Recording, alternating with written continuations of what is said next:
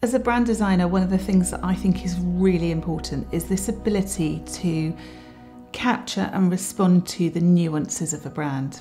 So if a client tells you, I need the brand to feel more dynamic, being able to actually understand what that means and how to deliver that, I think is kind of fundamental. But there are so many memes around the internet around clients wanting more pizzazz, and really being able to dig into what they mean by that, and then having the confidence, the ability, the insight, the perspective to translate that is everything.